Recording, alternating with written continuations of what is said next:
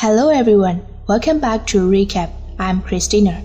Today, I'm going to talk about the American science fiction action film called In Time. Let's enjoy until the end.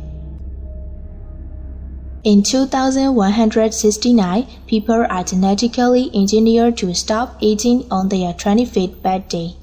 Everyone has a timer on their forearm that shows their remaining time. When it reaches zero, the person times out and dies instantly. Time has become the universal currency, transferred directly between people or stored in capsules. The country is divided into areas called time zones. Dayton is the poorest, a ghetto where people rarely have over 24 hours on their clocks.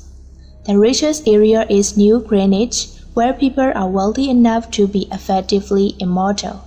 Will is a factory worker who lives in Dayton with his mother Rachel. One night, he rescued a drunken man named Henry Hamilton from time thieves Fortis and he scanned the Minute Man. While hiding, Hamilton reveals to Will that the people of New Greenwich hoard most of the time while constantly increasing prices to keep poor people dying. The following day, he transfers all but 5 minutes of his time to a sleeping Will before deliberately timing out and dying. Raymond Leon, the leader of the police-like timekeepers, assumes that Will killed Hamilton and pursues him. Will visits his friend Brawl, who warns him against having so much time in Dayton.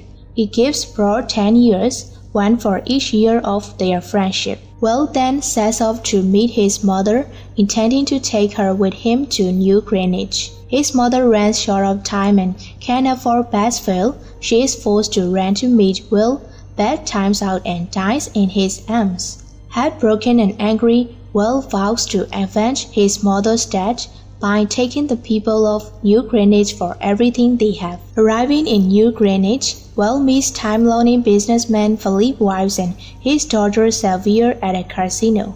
While playing poker, Will wins over a millennium while nearly timing himself out. He catches Sylvia's eye and she invites him to a party.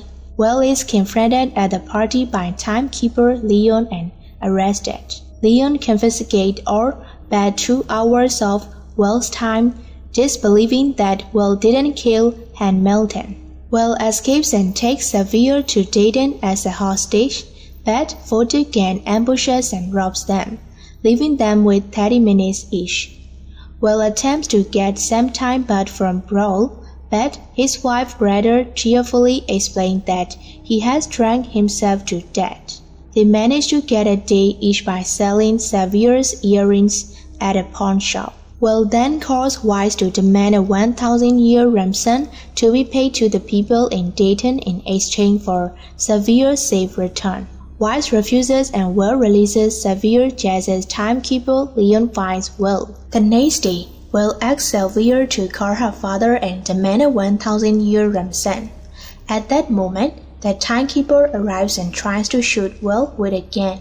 Sylvia shoots Leon in the arm and Will gives him enough time to survive until the other timekeepers arrive. Will and Sylvia steal Leon's car and use it to pull over a New Greenwich resident whom they rob of her time. Will and Sylvia rob White's time banks, giving the time capsules to the needy. Fortis gang ambushes them, intending to collect the reward for their capture, but Will kills Fortis and his gang. Will and Sylvia then decide to rob White's bought of a 1 million-year capsule.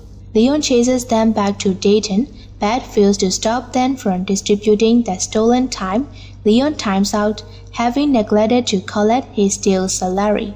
Will and Sylvia nearly time out themselves, but survive by taking Leon's salary. TV reports show factories in Dayton shutting down as everyone has enough time and abandons their jobs.